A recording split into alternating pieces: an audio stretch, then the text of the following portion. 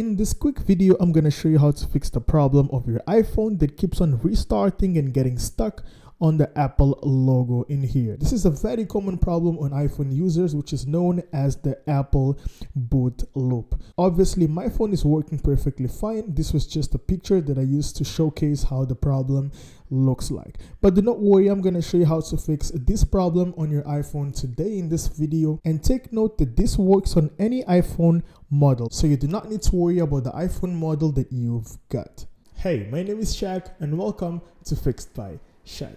In this channel, I help you fixing a lot of tech issues, and I also do share a lot of cool tech hacks. So if you're into tech content, consider subscribing to the channel. Today, I'll help you fixing the problem of your iPhone getting stuck on the boot logo. This is a very common problem on iPhone users, but do not worry, do not panic. I'll show you all the steps in order to help you fixing this problem. It's very important for you not to skip this video, otherwise you might miss a very important step in the middle of the process. It's very important for you to follow all the steps that I'll show to you in the particular order that I'll be showing them to you in order to achieve the solution for this particular problem. There are several reasons that actually may cause this problem. I won't talk about all the reasons, but I'll talk about the most common causes of this problem, which might be a software problem or a hardware problem. Most of the times our iPhone software gets corrupted when it's updating. Okay, so normally our phones have automatic updates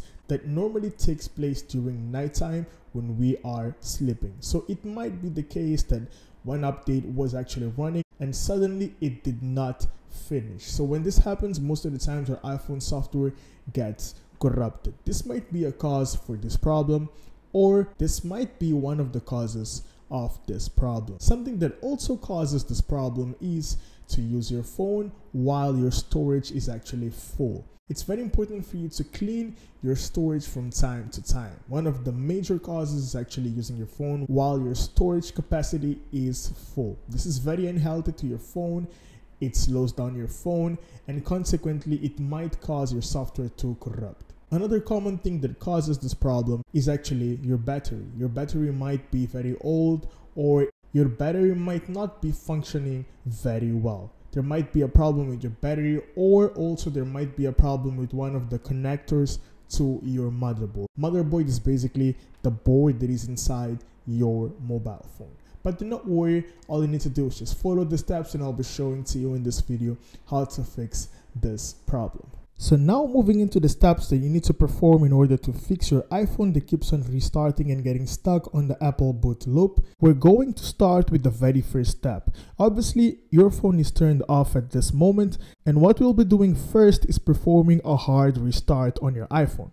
So if you have an iPhone 7 or 7 Plus, just like I do have, you need to hold the power button along with the volume down button. So this is what you need to perform. Press both of the buttons for a few seconds until your iPhone restarts and you'll see the Apple logo. Once you see the Apple logo, you're going to release the buttons and let the phone turn on. If you have an iPhone 8 or above iPhone 8, if you have an iPhone 8, X, 11, 12, or 13, something like that, what you need to do is just rapidly tap on the volume up and then volume down and then press the power button. This is how it looks like.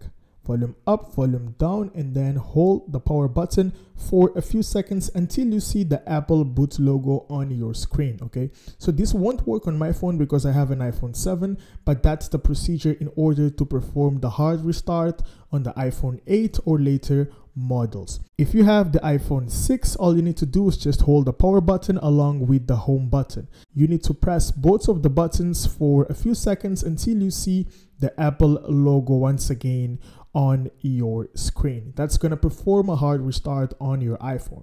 If you've got an iPhone 5, all you need to do is just hold the power button, which is located on top of the phone, along with the home button. So you need to hold these two buttons for a few seconds until you see the Apple logo restarting on your iPhone once again. If you have an iPhone SE, you need to perform the same steps as the iPhone 8 or later models. Now, if this doesn't help fixing the problem that you've got, what you need to do next is remove the case of your phone if you've got an iPhone case attached to your iPhone. So we're going to remove the case that we've got And what we'll be doing is basically applying a bit of pressure on the back and on the front of your mobile phone like this. Keep on applying a bit of pressure because there might be the case where a few of your connectors inside your motherboard might have been disconnected if your iPhone fell down or something like that. So by applying a bit of pressure on the back and on the front, this helps reconnecting all those connectors. But be careful, don't apply a lot of pressure, otherwise this might damage your LCD screen. So make sure you apply a bit of pressure, but not a lot of pressure on top. And once that's done, we're going to press our power button continuously like this.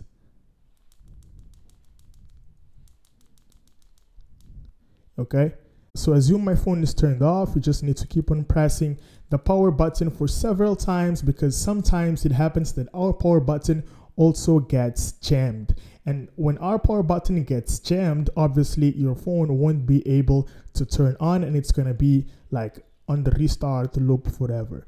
So keep on pressing the power button rapidly like this, and then see if this solves the problem that you've got. After performing all these 3 steps, we're gonna try once again the hard restart. As I've said before, on iPhone 7 or 7 Plus, you hold the volume down along with the power button. If you have an iPhone 8 or later models, you hold the volume up and then down and then hold the power button. Note that this needs to be something that needs to be done quickly, like up, down, and then hold the power button. If you have the iPhone 6, just hold the power button along with the home button, keep on pressing it continuously. If you have the iPhone 5, power button along with the home button. If you have the iPhone SE, you perform the iPhone 8 or later models procedure. Now, if the hard restart still didn't fix your problem, also after trying all the steps, we need to go to the last steps. The last 2 steps are basically updating your phone and restoring your phone if the update doesn't work. In order to perform this, you're gonna need a laptop and internet connection on your laptop in order to update your phone.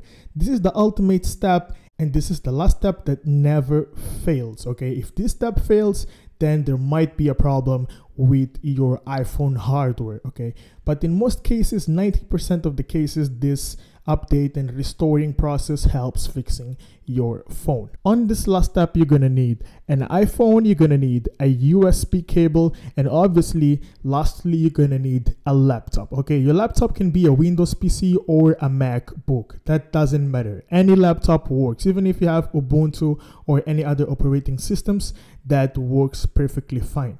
In my case, I've got a MacBook in here, and I'll be showing you how to perform on the MacBook, but the steps are exactly the same for the Windows PC as well. So here I am on my MacBook, and the very first thing you need to do is basically make sure that you have iTunes installed. If you have a Windows PC, you just need to go to this website. I've got the link in the description box below. Okay, and then you need to just click here on download. We've got iTunes, the last version for Windows 32-bit. So you need to download this last version of the iTunes and install on your Windows PC. Okay, you just need to click on download and then double click on the downloaded file and follow all the steps in order to install the last version of the iTunes for Windows PC. Now, if you have an Apple MacBook, normally iTunes comes installed on your MacBook. All you need to do is just come here to the top right corner where we've got the spotlight, and then you need to search for iTunes. And here we go, we've got iTunes right here. You just need to double click on iTunes, and then iTunes is gonna launch immediately. Now, while iTunes is open, we need to connect our phone through a USB cable into our MacBook. Connect the USB cable into your MacBook or laptop. Connect the USB cable into your iPhone, okay? And once this done, we need to put our iPhone into recovery mode. This is very simple. It's very similar as the force restart or hard restart on our iPhone, as we've performed before. So what you need to do on iPhone 7 or 7 Plus, you need to hold the volume down button along with the power button. So you need to press these 2 buttons until you see the Apple logo twice. So you need to keep on pressing these 2 buttons. You're gonna see the Apple logo once. You need to ignore the very first Apple logo, and you need to keep on waiting. As you guys can see, I've got the first Apple logo in here, so I need to keep on pressing without releasing these two buttons. Just keep on holding them until you see the iPhone USB cable logo on your phone. So we've got the second iPhone logo in here, so you need to wait for a couple of seconds, and here we go. We've got the iPhone USB cable saying to connect into our laptop. We are already connected into our laptop, so we need to jump into our laptop.